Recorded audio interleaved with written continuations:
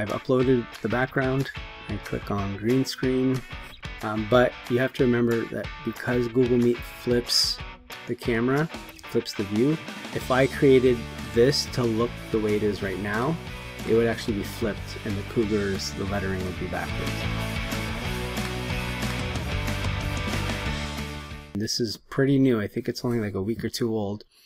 Is visual effects for Google Meet. It's got the list of effects that you have, and one of these effects is to add a virtual background.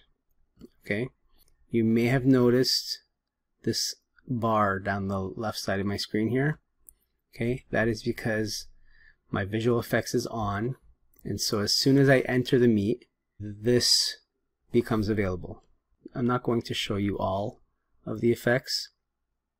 Let's just start with the blur. Okay, so now my background is blurred, and you have the option here of deciding how much, to what extent you want that feature turned on. Okay, so there's like full background blur. I can blur my entire screen, so even my face would be blurred. Okay, you can add bubbles going across your screen. I'll let you play with these contrast cube. The one I want to get to, green screen. Okay, so if I want to add a virtual background, I have to upload a background. So before this, Snap Camera was being used. I still prefer Snap Camera personally, and if you don't know how to use Snap Camera or what that is, I'll put a link in the description below, and there should be a card showing up at the top of the screen here linking you to a video I made on how to create virtual screens using Snap Camera in Google Meets. Okay, so I still prefer that, but this is another option. Okay, it's got the blur, it's got some other things, so that's kind of cool. But if you want to add a virtual background, and I guess I should mention Snap Camera, it's a program you have to download onto your computer. So if you're working on a Chromebook, it doesn't work. So this will work on a Chromebook. So then this is definitely a good alternative if you can't use Snap Camera. Okay, so I need to upload backgrounds though. They don't have pre-made or preset backgrounds, so I need to upload a background. Okay, and you can either create your own, which I'm going to upload right now, one that I created on my own. You can go to pixabay.com and download a photo if you want. You know, free photos, Google Images. Okay, use some copyright-free photos or backgrounds. Okay, so I'm going to open up this one. So I've uploaded the background. I click on green screen.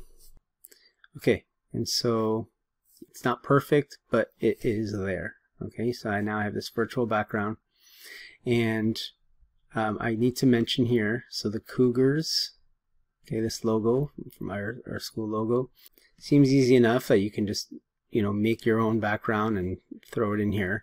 But you have to remember that because Google Meet flips the camera, flips the view, if I created this to look the way it is right now, it would actually be flipped and the cougars, the lettering would be backwards. So when I created this in Paint 3D, I made it so that it was reversed. Just by flipping horizontal, when I upload it to my Google Meet, it shows up in the proper way. Okay, and if you don't have a program that will do that for you, that you can work with, let's say you're working on a Chromebook, maybe it's not as easy to take an image or create your own image.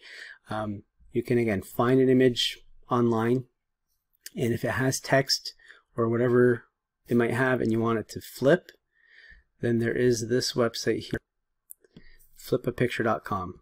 Okay, so you'll just choose a file and decide if you want to flip it vertically or horizontally, and when you click there, it'll have a nice big image shown for you, and that'll do the flipping for you. Okay, then you can download that image, that flipped image, so that when you bring it back into Google Meet, it's the way that you would want it to look. So hopefully you found this video useful, and I will see you in the next one.